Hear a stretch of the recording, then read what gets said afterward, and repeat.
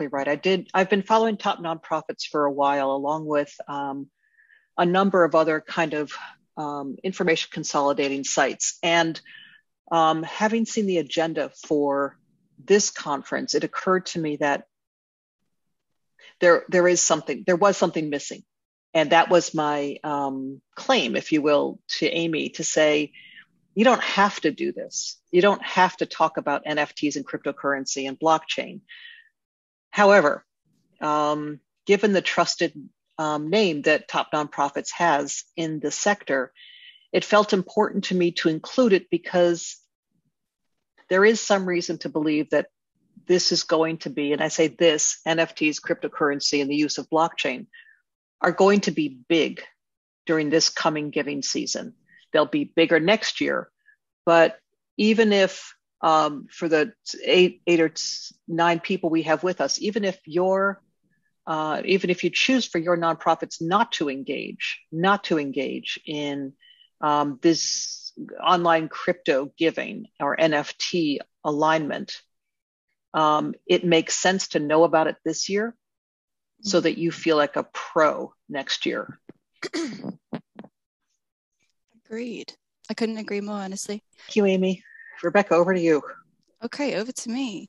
So, hello, everyone. We are so excited to be here today to talk to you about what we believe are, as Wendy was sort of hinting at, frontiers in fundraising. So that's NFTs, cryptocurrency, and blockchain. We're from the nonprofit relations team at Doing Good, a soon-to-be launched creator-first NFT platform that ensures that each and every transaction results in a donation to a nonprofit of the creator's choice. And amazingly, the best news of all, it's entirely free for nonprofits. My name's Rebecca Stokes. My background is in a lot of different sort of aspects of the charity sector, everything from sort of mental health to peace building to youth development. And we are so excited to be here today. All that's kind of left to me to do is to introduce Wendy a little bit. Wendy, do you want to give us an introduction? You bet. So I'm an American living in London, in fact, now British as well. And I've been in kind of big business for the bulk of my career until I came to London, and work with large multinationals in leadership development and organizational change, and decided to sort of make a change when I moved to London, and worked for London Business School for a long time, again, helping clients make notable organizational changes with leadership as the foundation. And this is, over my entire career, the fourth startup I have joined. Amazing. Thanks, Wendy. And we are still a startup. We are still in startup mode. I can happily say that. Yeah, very happily. Okay, so moving on to our agenda for today. So here's what we're going to talk about today together. We hope to give you a perspective on this rapidly emerging space. Some examples of our topic, actual NFT sales that have already taken place, is our first point of call. Then we'll take a step back. We'll define our terminology, blockchain, crypto, and NFTs. And now that we've made sense of our key terms, now we ask, how mainstream is this space? Is it mainstream, or is it all just oddballs? Then we're going to talk about some commonly cited risks that are covered in the media and responses to these risks. And then we'll move into getting started in nearly no time at all, under an hour. Ways in which we believe are the best ways that you can do that. And then we've prepared key takeaways, which is a great launching pad for our discussion, where we'll take the time to kind of answer any questions you may have, as well as just basically any and all questions. And to be honest, we really do, the questions that we really welcome is kind of like, wow, why is the blockchain so amazing? Or where do I sign up? Or Wendy, what is your skincare routine? And you're glowing. I mean, these are the types of questions we want, but any and all questions are, welcome, I suppose. But yeah, Wendy, over to you. Okay. So the place to start, Amy and I agreed that we would begin with an assumption of zero knowledge. And generally speaking, that's what we do in our organization, because we recognize there's a very small population that have been exposed to things like the blockchain and cryptocurrencies and NFTs. So with with your spoken or silent approval, that's exactly where we're going to take you, the real life examples, just to start at the beginning. So these are three, Beeple, Pak, and Blau. These are three famous NFT artists in this space. If you know this stuff, just hit us in the chat to say, got it, or if you want us to slow down, go a little faster, go a little slower, just let us know. Again, as I said, I'm going to go on the assumption that you don't have any experience here yet. These are three examples of sales that were made. And as you can see, Beeple sold this giant piece of about 5,000 mini pieces all put together for 69 million. And it was sold, that's notable. It's real money. I get that. And it was sold at Christie's auction house, not so, subtle a place. And it got a huge amount of attention. And Pak also, I believe this, I don't think we have the video embedded, but I believe this square rotates, which NFTs can do. And then Blau, who is an electronic music producer, sold a large number of digital albums for what I would say is a lot of money. And so that was music that's inside those NFTs. So those are real live NFTs that have been created and have already been sold.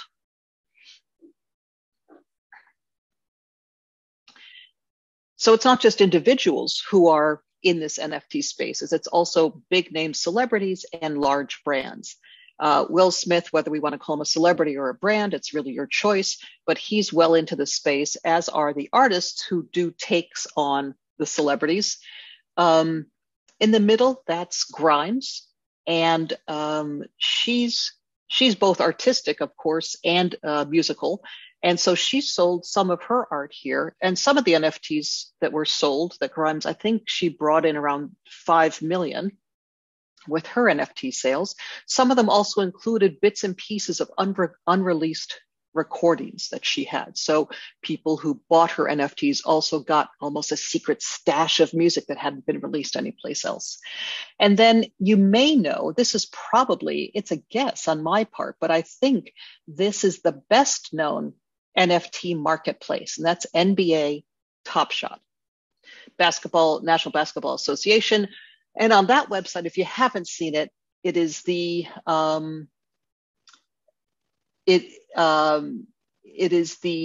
probably the pace setter for NFT marketplaces. Inside, they have all sorts of memorabilia that you would get if you were to go to an NBA game and go to a shop. Trading cards of the players. You can buy favorite moments on video. You can buy moments with your favorite players. And that's a really big one. They are super successful and spent about, I think the news about them says they spent about 2.5 years developing that site. And then there've already been a couple of real life fundraising successes. So it may be that people in crypto have a notion that they've become very lucky and it's time to engage in some real philanthropy. And we've seen that. Open Earth, Freedom of the Press Foundation, and Los Angeles Homeless, although the name of the organization isn't attached to that particular one on the right, have all been huge beneficiaries of NFT creators, artists, influencers, if you will, who chose to create an NFT, particularly for the purposes of giving away the proceeds to a nonprofit or a bunch of nonprofits. Thank you, Rebecca. Amazing. So yeah, now we get into the meat of the discussion. Let's start making sense of some of the terms that you may have heard kind of floating about.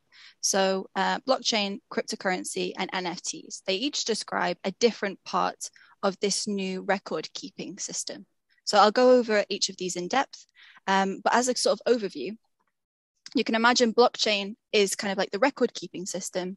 Cryptocurrencies are the money that's used in this new record keeping system, and NFTs are the things that you buy and you sell with your cryptocurrency, and the blockchain will then keep a track of all of it.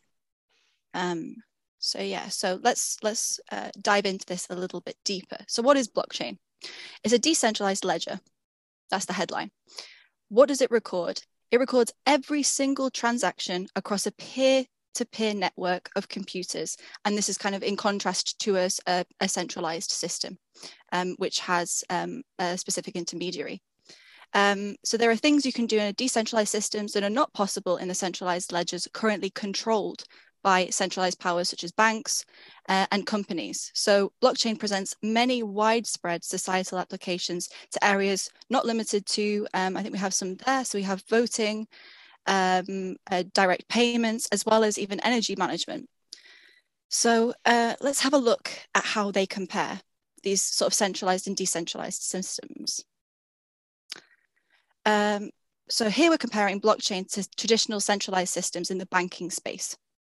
So I want you to be able to see why people might choose a new system. They have all of these centralized systems. They've been working for so long. Why would you ever go anywhere else? First and foremost, this is a battle between transparency and opacity.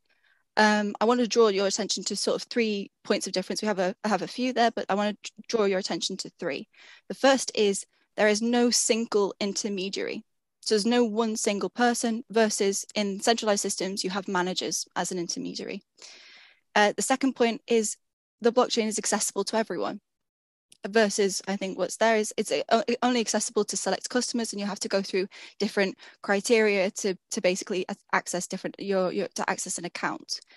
And finally, I think a really important point here is you only pay for what you use within blockchain, as opposed to in centralized banking systems where layers of fees are charged and to no real, the purpose of which is kind of, is opaque and it's unclear sometimes to the user.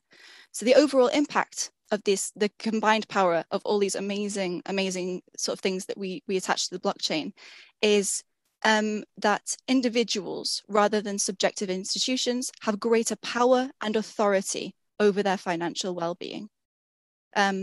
So now that we can each access, using the blockchain, now that we can each access and keep track of our own transactions with this decentralized ledger, now, how are we going to buy and sell things, you may ask? And if you are asking that question, I will answer that question. And the answer is cryptocurrency. So cryptocurrency is an alternative to your standard government issued money.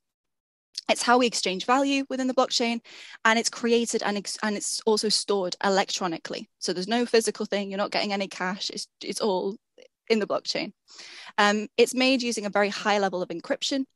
And there are, a lot of different crypto coins floating about. I think we have 3 listed there. Bitcoin, Ether, and USDC are just the most well-known, I would say. And more are being invented daily, many just for fun. If you're wondering if you can create a crypto coin, the answer is yes. No one can stop you, even if they should. They should. So maybe they should. I don't know. Dogecoin, who made that? Do you know what I mean? Okay, so we have our digital ledger, blockchain, to track every transaction. We also have our new money, cryptocurrency, that we can use to buy and to sell things. But now, what can we buy and sell? I think is definitely a question I can hear is happening. And the answer is NFTs. Now, NFTs, again, stop me if I'm going too fast, but I'm just going to throw all this at you and you can all ask questions when as and when they pop up. But yes, NFTs, they are an acronym for what is called a non-fungible token, which is a certificate of authenticity that's attached to or assigned to a bundle of 2 things. So the first is an asset of some kind, so whether that's digital or physical. And the second thing that the NFT encompasses is it's contained within the NFT and it's called a smart contract. And that's what sort of governs the NFT. Now, the way that we can kind of think about this, NFTs are ownership of collectibles that you can buy, sell, trade, and the smart contract enables lifelong royalties. So it takes all of the sort of ambiguity out of systems that have existed for quite a long time, all contained within the smart contract and transparently sent to whoever it's contained within the smart contract for it to go to. Mm. Okay, so a brief recap. So blockchain, recording keeping system, cryptocurrencies are the money that's used in this new record keeping system, and NFTs are the things that you buy and sell with your cryptocurrency, and the blockchain will keep track of all of it.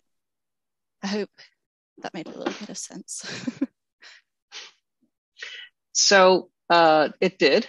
It's a lot to take in, but it made some sense. And given that all these new terms, these new technologies they're interwoven. So you can't just talk about one thing. And the question is, are they exclusive to a very small group? Are there just a bunch of very clever Stanford graduates working with this stuff in Northern California? Or is this stuff mainstream? And it's a reasonable question, and we ask it a lot. So what we realize when we step back and take a look at the entire sector, or space as it's often called, is that it's already being built out by, no surprises, the folks who manage the financial services and the consulting firms in particular, who are always the first to jump into a new sector. As you can see in industry, IBM both accepts cryptocurrency. It has cryptocurrency, if I'm not mistaken, on their balance sheet, and they have a massive crypto and blockchain practice, consulting practice, as does PwC. Microsoft, the same. Starbucks takes cryptocurrency as payment, as does Sotheby's, as does Coca-Cola in some of their vending machines. In the payments or financial services spaces, you can see, frankly, there's no way to know where Amazon won't go, whether that's a blockchain or a cryptocurrency and token or NFTs. Now that we understand they're going into healthcare, there may be no limit to where Amazon takes its brand and its promise. TaxBit is a tax software like Intuit to automate the preparation of taxes for those who hold cryptocurrencies. You recognize maybe some of the wallet names, Revolut and Venmo. Visa is now going very big into the space. NFT marketplaces, we are doing good at the bottom there. We're one of many right now. We are pre-launch, so we're actually not one of many. we're one of the ones that's pre-launch. And then in the charitable sector, you may also know that, for instance, Malala Fund, Save the Children, United Way, American Red Cross, Salvation Army, and many, many others accept cryptocurrency donations online. The Better Business Bureau, probably one of the most trusted names in America, has launched a crypto giving site of its own called GiveSafely.io. And then there are third-party services that are helping nonprofits take some of the complexity out. And a very prominent player in the space is called the Giving Block. We have a partnership with them, and there are multiple that do that as well. So it's a pretty well built out space. Thank you. But it's not completely locked and loaded, this space, this sector, this industry. And so it makes sense to kind of step back again and take a critical eye. So we've talked about the promise, the size of it, the fact that it's pervasive throughout society to a degree, and that there's a lot of money floating around. So the question is it all kittens and apple pie and roses? So let's take a critical view of that and look at some of the risks and the responses to those risks. The first risk, or the thing that concerns or skeptical folks say, let me say it's a skepticism, and it's a healthy skepticism, is that art NFTs are a passing fad. What's the point of getting into it if the fad is going to pass? So there's two parts to that. When I think about the response to that particular risk or concern, there are two parts to it. And Rebecca, I'm just going to give you a headline for the next few slides. We probably have a total of about 6 or 8 minutes to get to the end. So if you want to figure out which parts are your favorite and go with those, go for it. there's two parts to NFTs are a passing fad.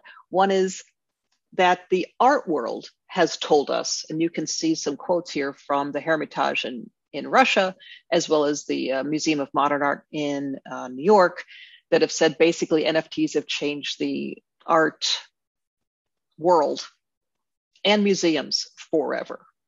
So we have reason to believe that that NFTs and art aren't going to go away.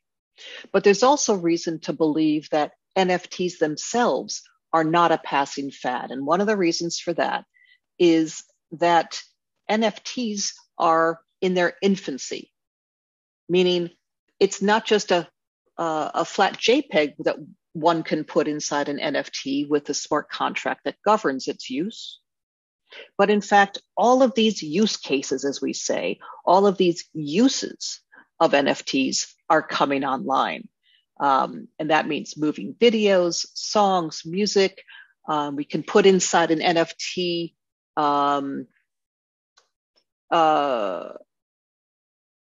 dinner with your favorite celebrity. And when you want the dinner, you sort of cash in your token, but you get to keep it as proof that I had dinner with my favorite celebrity. Really, anything can go inside an NFT. And the point is that the benefits that come from NFTs, which are contracts that are immutable, nobody can mess with them, and royalties for resale that go on, these are all things, proof of authenticity, that make NFTs really valuable and will continue to evolve. Mm-hmm. Yeah, I couldn't agree more. And a second risk that we sort of come up against quite a lot, it's often mentioned in the media, is energy consumption. And I think a couple of you had questions about this prior to the talk. Energy consumption of what? Let's understand this risk a little more. Well, it's the computational energy required to power the distributed ledger that you saw a few minutes ago, the blockchain. So what's the scale of this concern? Let's have a quick deep dive into what Professor Brian Lucy of Trinity College Dublin says. So he says, Bitcoin alone consumes as much electricity as a medium-sized European country. This is a stunning amount of electricity. So alarming, right? But how should we think about this? The energy consumption was not a feature. Oh, sorry, was not a bug. It was an actual feature. And here's what I mean by that. It was a deterrent against hackers who would need to organize a huge number of computers and people to hack into the Bitcoin and blockchain system. But that was then in 2012. However, as this industry grows up, things are changing dramatically. As you can see on the slide, we have a couple of things that we can see emerging in this space. There's already been a redesign of how the ledger is processed, decreasing the consumption, as you can see there, by more than 99%.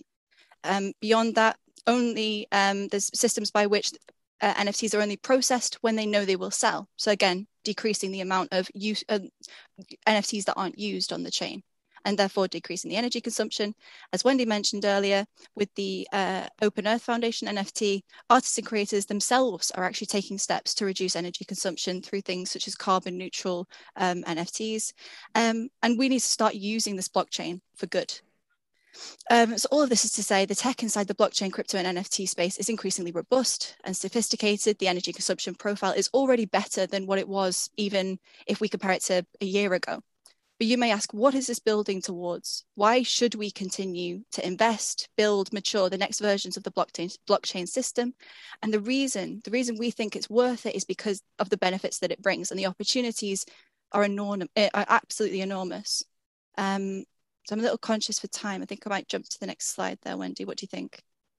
Yeah, I mean, I think just share the point on 18, because it's revelatory. Yeah, I really want to get to it. So yes. And we are, one organization that we think is sort of ahead of this curve, that really understand the opportunities that blockchain presents, is, funnily enough, I have a guess in the chat, but it is actually the United Nations. Now, this might surprise you. It certainly surprised us to a degree. And we're going to kind of share 2 points with you from the UN. So 1 second here now. Okay, so first, the UN considered the issue of the energy consumption profile of blockchain and has arrived at this conclusion that you can see on the slide. So UN experts believe that cryptocurrencies and the technology that powers them, blockchain, can play an important role in sustainable development and actually improving the stewardship of the environment. One of the most useful, and here's a really pressing point, one of the most useful aspects of cryptocurrencies, as far as the UN is concerned, is transparency. Yes. So even, that would be enough, I think, but they've gone even further. So more to this point, the UN has indicated that it believes blockchain and crypto can actually contribute to improving, not just preserving our climate, but improving global climate protection outcomes. So they've stated blockchain could be, and I quote, of great benefit to those fighting the climate crisis and help bring about a more sustainable global economy. Shown here actually with the infographic is a few of their ideas on how blockchain can actually be used in the climate crisis. And it's in reference to a report that I actually really recommend you all reading. I'm going to take the next two. I think those are the big ones. Amy and I talked about this, that there is a strong belief, because there's strong coverage in the media, that maybe crypto is all about scammers and criminals. So there are scams and there are criminals. I guess it's important to put it into context, because it's a set of innovations, and would we kill innovation because there are bad players and there's some bad behavior? We do know that all fiat or government issued currencies like US dollars and pounds, where Rebecca and I happen to be in the UK, are also subject to bad behaviors and criminal behavior. So cash, as well as crypto, is subject to this bad behavior. There are very high level players who are careful, and we recommend basically only aligning yourself with organizations that comply with the highest level of demands of all aspects of the US government, which includes the FTC and the IRS, that includes all organizations that pay taxes, that do all their correct filing. And that is one way to reduce one's own exposure to some of these more unsavory elements. And then I'm just going to say, that's fine. I'm just going to say, you're fine on 4.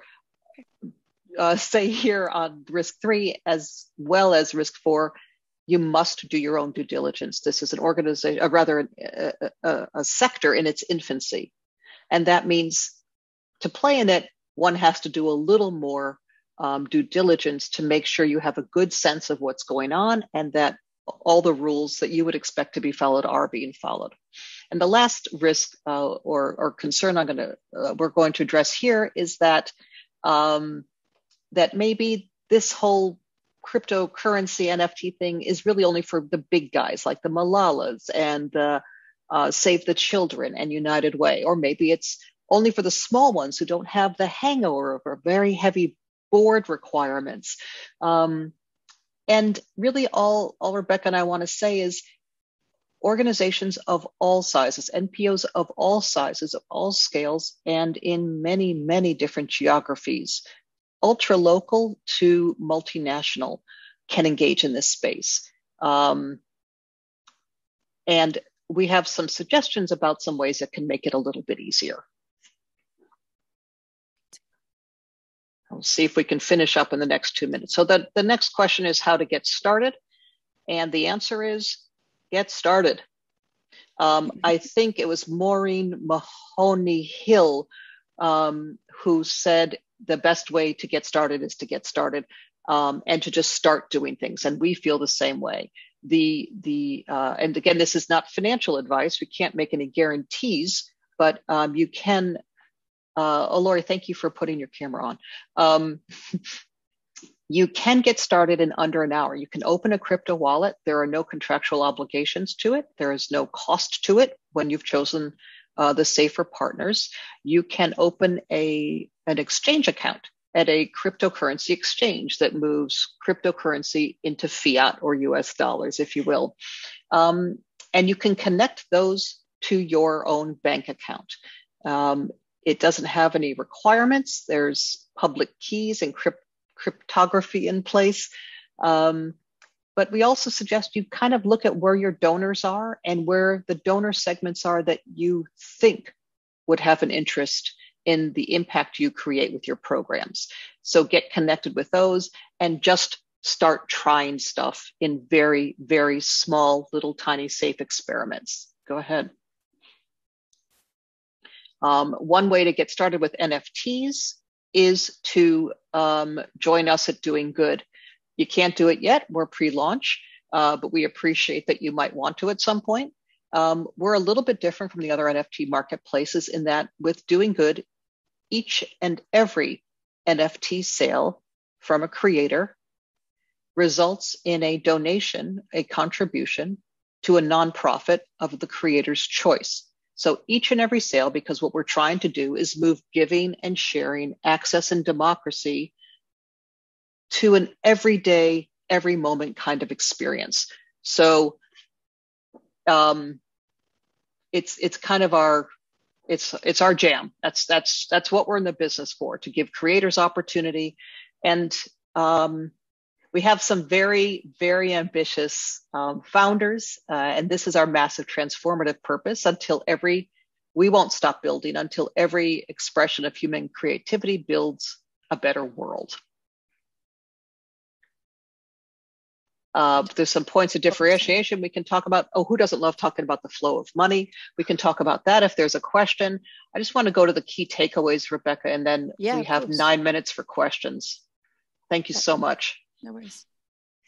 So the key takeaways are the definitions of blockchain is the ledger, crypto is the money or the medium of exchange, the money, and the NFTs are these special digital assets with a wrapper of a smart contract that controls what happens to it. NFTs are very popular already. They're not fully mainstream. Not all parts of the country in the US will have knowledge or access yet, but it's there. There are some risks and areas of concerns, many of which are being addressed. Each person, of course, an organization needs to make its own set of decisions about whether they've been addressed adequately yet. And getting started is something we would encourage you, small scale experiments.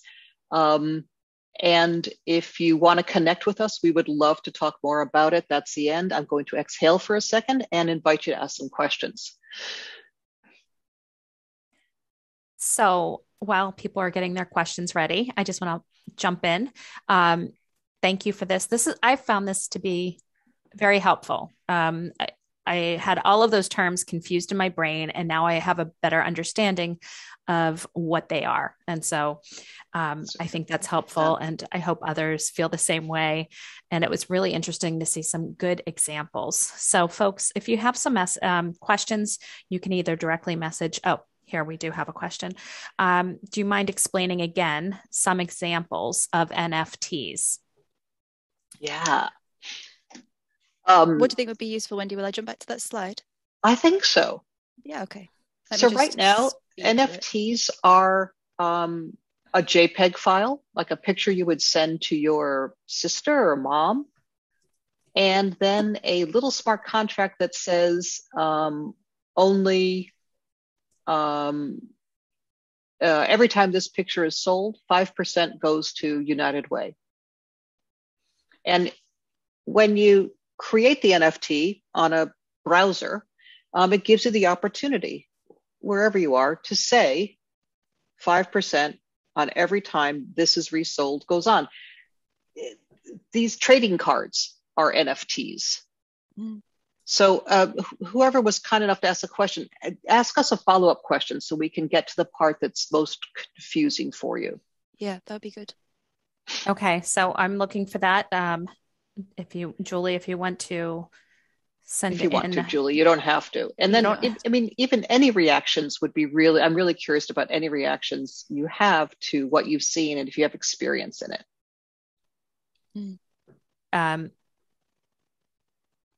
So are all NFTs digital artwork? Are all NFTs? Sorry. Yeah. That's what happens when I'm reading it and I'm not thinking. Okay. Are all NFTs digital artwork? Thank you. Do you want to take this Rebecca? Okay, yes. So the short answer is no. I think probably a lot of what you might encounter in the NFT space is artwork. A lot of the NFT space currently is artwork and trading cards, so like your more standard collectible type stuff. But in and of itself, NFTs don't have to be anything to do with artwork. They can be literally anything. All an NFT is as it says here on the slide, a certificate of authenticity that's attached to any kind of asset. It just so happens that the art space is one of the spaces that is absolutely running with this, because it provides so much renewed transparency, ownership, financial agency to the space where it didn't really have that before, if that makes sense. That's a great explanation. Thank you. Welcome, Amy. If there are any other questions, please, you can share. Thank you. Are all NFTs non-tangible? All NFTs are electronic and digital, so they're not tangible. And all NFTs are also, I think I hear in that question, non-fungible. So in case you were asking both of those questions about tangibility, can you touch it? No, because it's electronic. Like a streaming a song, you can't touch it. It's electronic, it's digital. And it's also non-fungible, meaning it's unique. Mm-hmm. And if we put two NFTs next to each other, one's a song, one's a digital artwork, they're not exchangeable. They're unique. They're special in their own way. And that's what makes them, I guess, by definition, non-fungible. There is a question. I know you touched on it earlier, but to be specific, and you have a couple of minutes to answer this. David Suzuki Foundation has launched a $50 billion NFT, calling in attention to the environmental costs of NFTs. Can you respond? I don't know how to unpack that. I'm not familiar with these. So, I'm just trying to figure out where you're reading this from. Is it on Whova? It's a direct message to me from somebody in the audience. Yes. Will you read it again? Yes. And to the person who sent it to me, if I'm not reading it properly, feel free. You can even unmute yourself if you want to ask the question. Sure, David? I'll unmute myself. There we go. So on the davidsuzuki.org, he's created a nature-friendly token, and it is for the equivalent of, I think it's 25 million ETH, so Canadian 50 billion, to draw attention to the destructive environmental impact of proof of work blockchain activity. So I apologize if this is repeating your slide about how the environmental costs are improving, but I'd love some detailed information about that. We're an environmental organization, and I'd love to do something like this, particularly with Indigenous communities, but obviously the environmental cost is a massive detraction for environmental orgs. It's a great point, Lori, and I appreciate it. I don't exactly know what David's doing. I can't quite decipher what the relationship is between wanting to draw attention to the energy consumption and carbon footprint and the 50 million. But let's put that aside, and I'm not going to comment on that because I don't understand what exactly he's doing. But let's just get to the question that Rebecca covered, which is this concern about energy consumption. The first iteration of Bitcoin and blockchain was incredibly consuming. And this quote from the professor is just one of 100 articles you can find that makes reference to the amount of energy, computing energy required. I see the time. Computing energy required to do validation in a method called proof of work. And so what's changed is very few transactions on the blockchain will use this proof of work energy sucking approach within months. And if that months is 6 or 12, I'm not sure, but everybody is moving away from proof of work because it uses hundreds and hundreds of it uses mega gigawatts there's a new method called proof of stake. And proof of stake, as Rebecca mentioned, cuts down on the energy consumption for each transaction to a tiny, tiny, tiny fraction.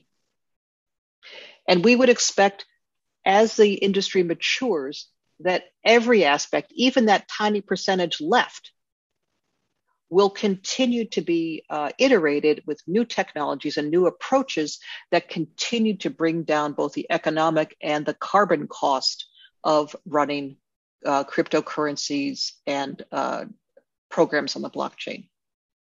Thank you so much. That's really helpful. And sorry I made you repeat it. Not at all. Not at all. This is it's new for everyone, and we all learn a lot by discussing it. So I appreciate you bringing it back. Yeah, I'm glad. Laurie. Thank you, Laurie, thank you. Thank you so much, Amy, for inviting us. And thank you, each of you, for joining and for participating with us. We really appreciate it. Yeah. Thanks, Look forward Rebecca. to hearing from you. Thank you all. Bye. Thank you.